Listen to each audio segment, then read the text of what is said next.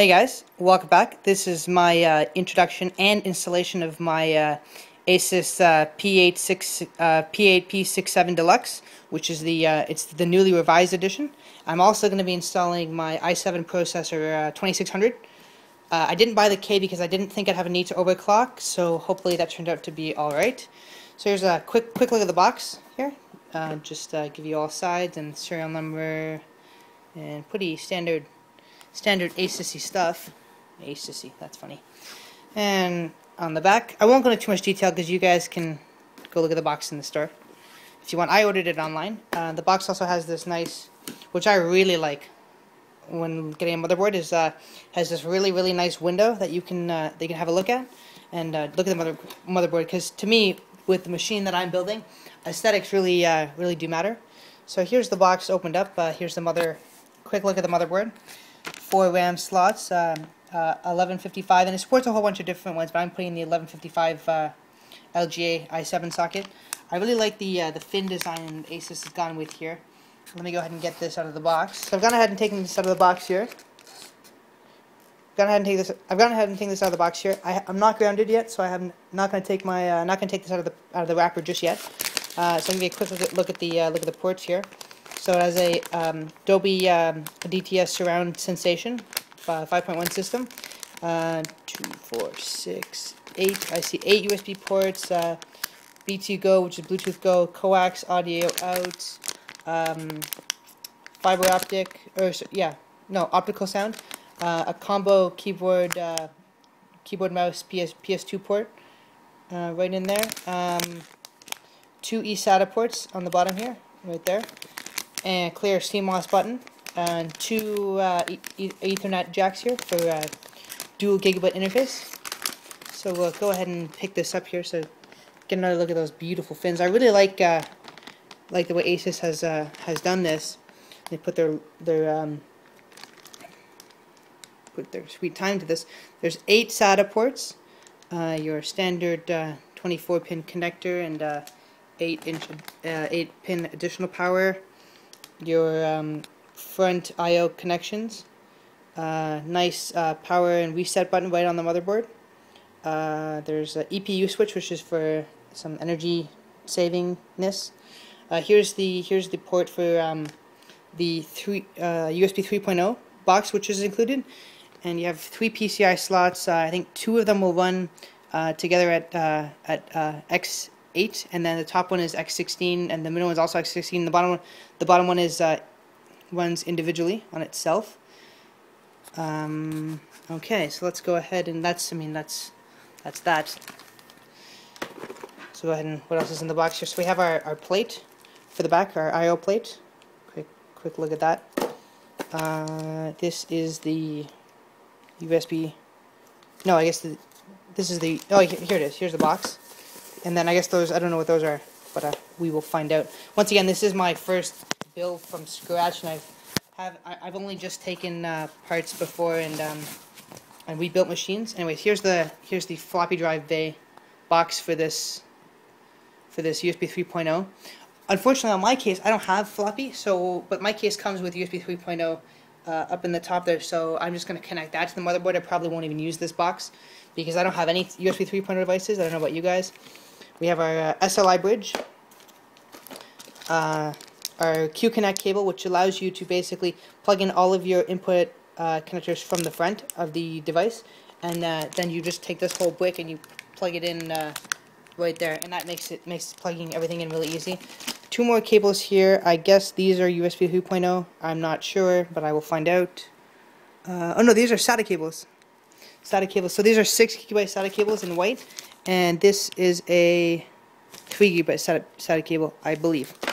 Okay, and other than that, we have our manual, BT Go manual, user guide, and yeah. Oh, and I feel there's a CD. There's a CD in here with the Asus sticker. The CD you probably won't even use because newer drivers will be online anyways. So there's my quick look at the motherboard, and here's the processor. And there'll just be a heatsink in this box. So I'll go ahead and get this open and install this onto the motherboard, and then we'll get this mounted inside of my case. Hey guys, just want to give you a quick open box look of this puppy before I go ahead and install it.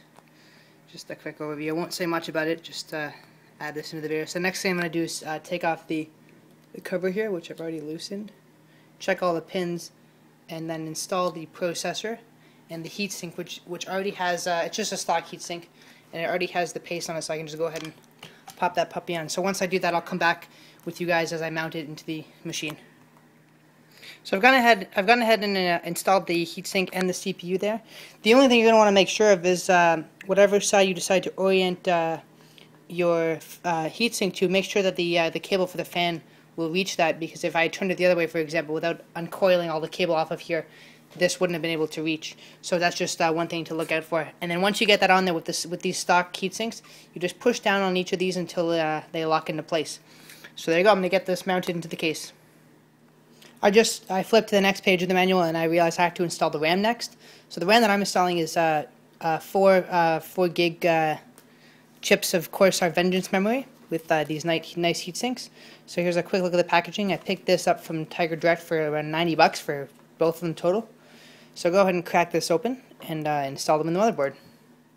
So for all of you who are curious on how to install RAM, there's a little notch down there in the bottom, and there's only one way to install the RAM on here. The only thing you have to make sure is that you've unlocked the channels over here, and once you've done that, it's just as simple as lining it up and then pushing down until it locks in. But I can't do that because the board is on the box here, so I'm going to shut the camera off. I don't have someone to help me today, and go ahead and mount these, install all 4 sticks. And there we have it, all 4 sticks of DDR3 RAM locked and loaded. So once again, I just put those in and then I push down there until those locks snap back into place. So now we're ready to go ahead and put the motherboard into the case. So the motherboard tray actually slides out of my machine, so I've taken it out here. And the one thing I've noticed is they've only put in a couple of these of the motherboard supports, or the stand-ins, I think they're called. And so I gotta put in the other 3 that came included with my pack of screws that came with the case, so that they line up with holes such as those ones on the board. And so I'm gonna go ahead and screw the standoffs into the frame, and then put the motherboard on here. And then using the motherboard screws, I will screw them down. Screw the motherboard down actually to the case, and I'll be able to slide this back into the case, which is just chilling down there. So here's the motherboard back inside the case, nothing hooked up yet, and the back is not on. But that's one thing that I really love about this case, is when I need to hook up SATA connectors and things, I can just slide the motherboard halfway out of this case, access everything, do all the cable routing, and then slide it back in. And so it's a really nice, really clean design. So I'm going to go ahead and get my SATA drives hooked up and my power to the board and everything, and do all that, and then I'll be right back with you.